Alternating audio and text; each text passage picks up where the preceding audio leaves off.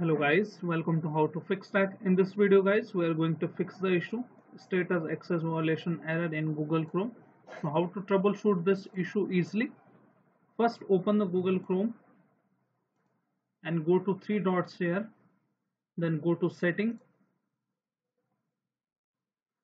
Now scroll it down, look for system reset, this option reset setting, and reset their setting to original defaults. Click on reset and the Chrome extensions and all the things will be remain same, but it will delete temporarily cookies and some extensions.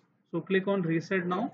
Once this is done, go to this option system and make sure it is untick running the background apps when the Google Chrome is closed, and this option should be on.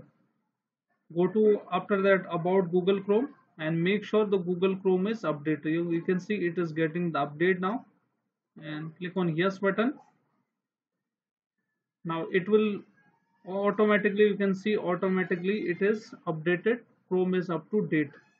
Another thing you can check is go to extensions and make sure if you have extension, remove all the extension and try your issue should fix. If still you have issue, you can go to the history option here and clear all the history. Okay, clear browsing data, click on that, and after that go to advanced option. You should be getting this option. Go to advanced option, select here all time and check all the box which you like, password, leave the password, and click on clear data.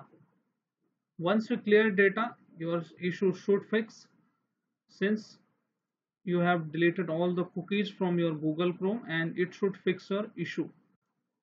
If you still have issue, you can remove the Google Chrome once.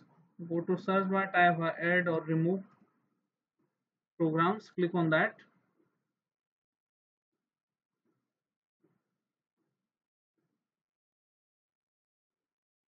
and look for Google Chrome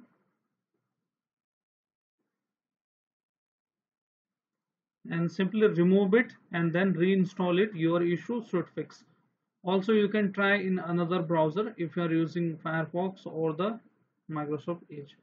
So this is how you can troubleshoot this issue. So hope your issue is fixed now. If your issue is fixed, then hit like, subscribe and share. Thank you. Thanks for watching How to Fix That.